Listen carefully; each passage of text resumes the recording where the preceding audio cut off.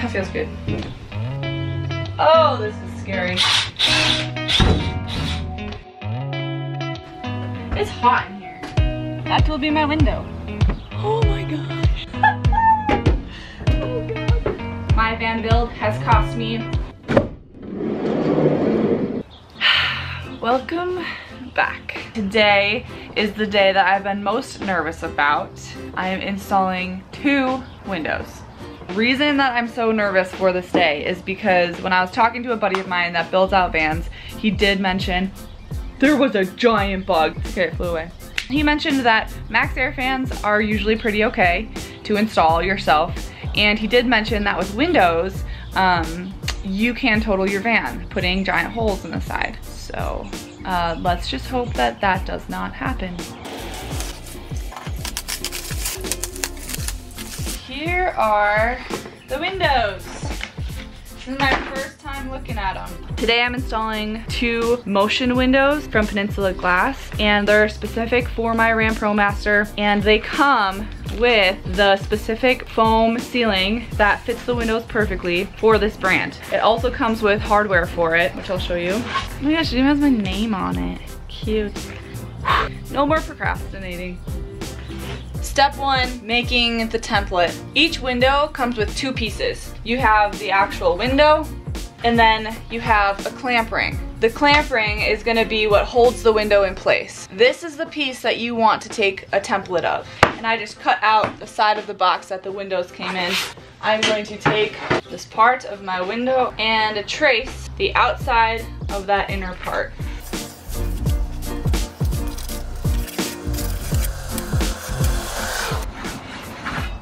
All right. I ended up doing a template over here instead, just to avoid some of this puckering in the cardboard.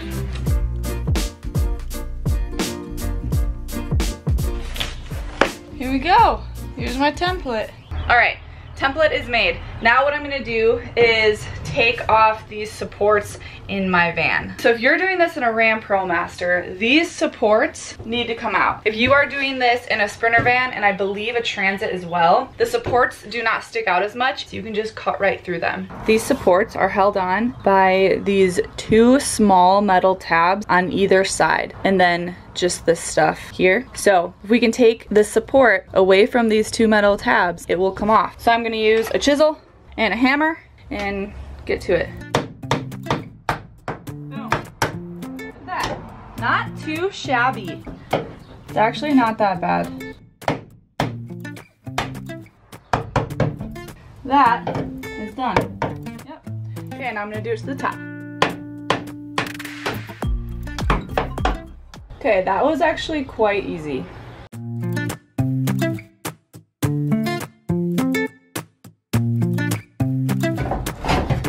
Woo!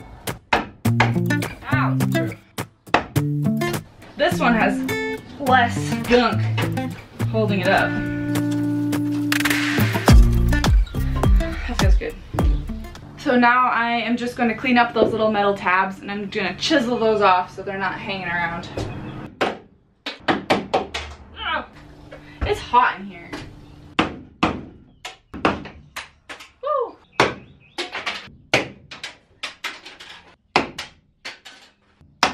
Oh, that's the smoothest one.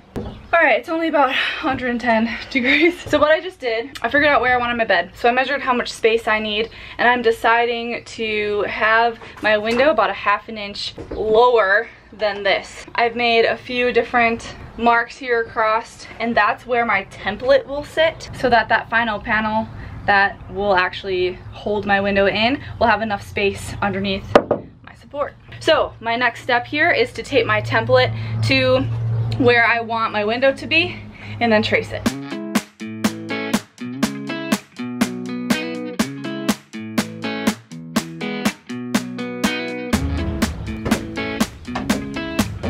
The measuring is important because you can't really use a level unless you're on perfectly level ground, which does not make sense.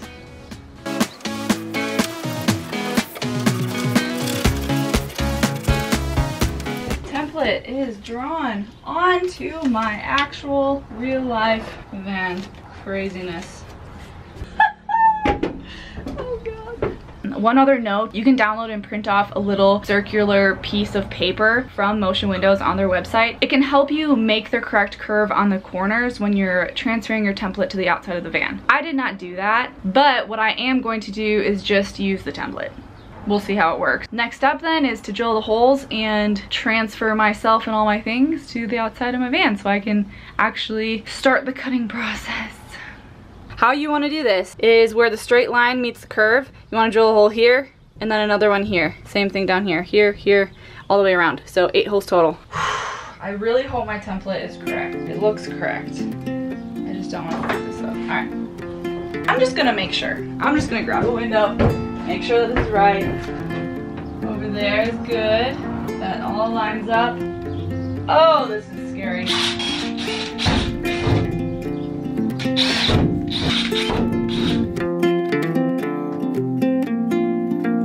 I think I'm gonna do one across the top as well, just to make me feel better.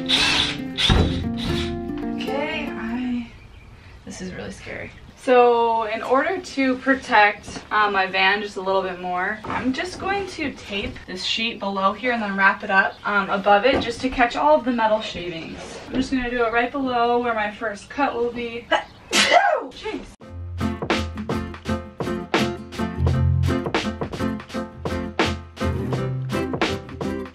I see all these holes that I made, so I'm going to line up the template.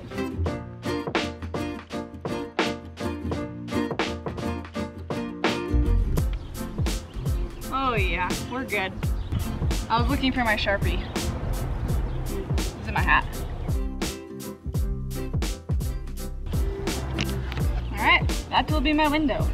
I'm going to talk through the cutting pattern that I'm going to use because my goal is to reduce flappiness at all costs. I don't want a lot of vibration, and I got this idea from Motion Windows from their website. My goal is to leave these 2 middle pieces still intact. With this pilot hole, I'm going to drill a bigger hole so that my jigsaw blade can fit. And then I am going to cut this curve here, tape it, and then cut into the middle, but leave a little bit of this intact. I'm gonna do the same thing on this side. I'll make this bigger so my jigsaw blade can fit. I'm gonna cut all of here, tape this so it doesn't flap around, and then come in here to the middle and leave a chunk here in the middle. And then I'm just gonna do the same thing on both sides of here, bringing this in. So at the end, there's just 2 little pieces that I'll have to cut out rather than having this entire piece cut and flapping around. So I'm going to drill out these holes first, the size that I need for my jigsaw blade, and then I'm gonna start cutting.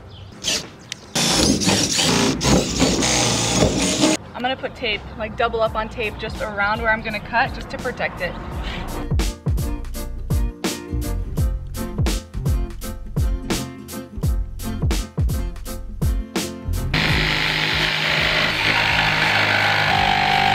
Alright, so I ended up going back to Home Depot to get a different jigsaw. The one that we have was from the Restore for $9. So I'm gonna hopefully finish up this cut and we'll see how it goes with the new jigsaw.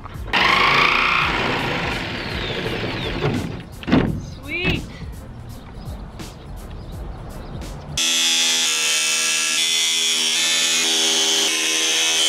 This cuts like butter.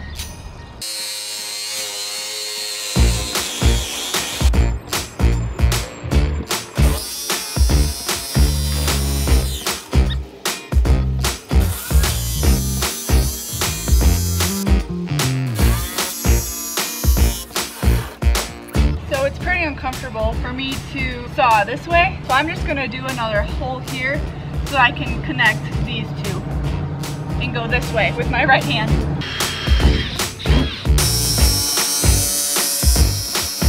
Hope this last one goes well. Okay, that one is done. Oh, this is so exciting. It's cut. Now I'm proud of that. Oh my gosh. Okay, don't drop the window. It fits. There are some pieces of metal sticking up, or there's just loose metal, so I'm just gonna make sure everything is nice and not pokey.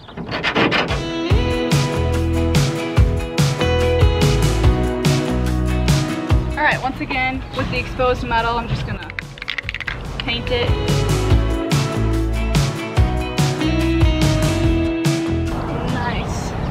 I'm gonna let that dry. I really hope it does not rain.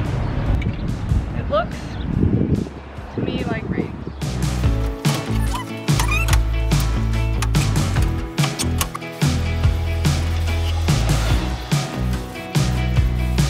Sweet. Just to be conservative, when I drilled the holes the first time, I drilled them to the very inside of the traced line. And then when I cut it out, I also cut to the inside of the line, and it worked out actually really well. There's even still just like a little bit of wiggle room with the window. It's not too big and it's not a super tight fit either. So that's what I would recommend from my one window that I did. So since these windows were powder coated, they recommend that you use some lacquer thinner to clean them before you lay down the foam that they provide for you. You want to keep the paper on it until you hit the corners. And then when you hit the corners, you can peel it off and it'll stretch a lot easier. Once you get back around one full time, you want to overlap the foam where it met just a little bit to make sure that there's a really tight seal.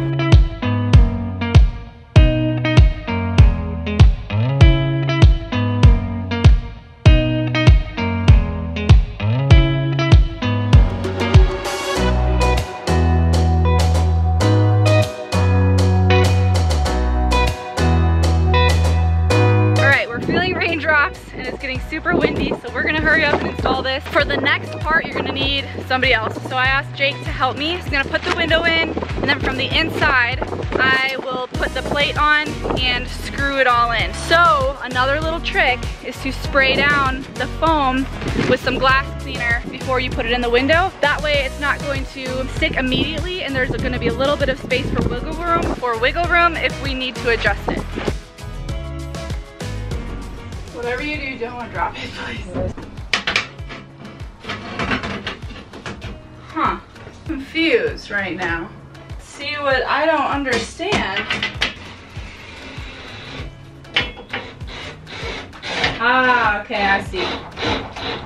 I was nervous because the hole was definitely a little bit bigger than the window, but now I'm understanding, now that I'm actually screwing it in, that that's okay. I'm starting with the right side, so I took off the little adhesive strip that looked like this on the frame, so you can tell this is flopping around. So I'm going to tighten down the right side first so that I can bring the left side in and make sure it's really tight. Alright, I think this actually is going okay. Nice. So it's in there. Nice. Let's see. Oh yeah. Oh yeah. And the window is in. Now I need to do the second one. All right, on to the second window.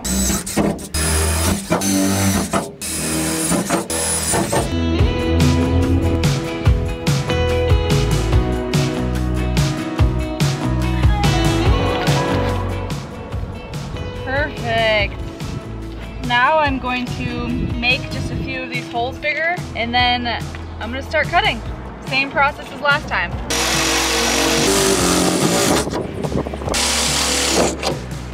Okay.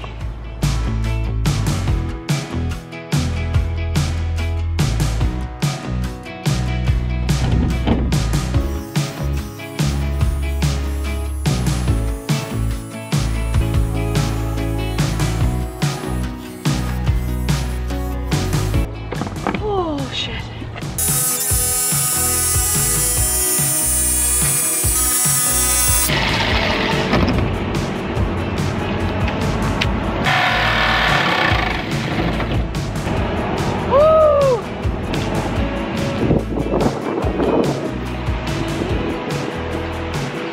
Second one is done. Now I gotta make sure it fits.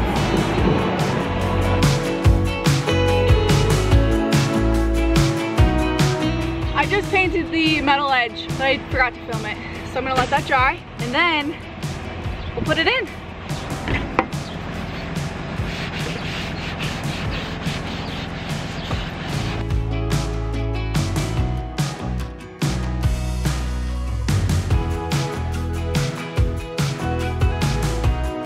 Once again, I am going to ask Jake to put the window in while I put the screws in and finish it up. So here we go. Here's the final window install. All right, I'm gonna start with your left side again. Where did I just put those screws? Oh.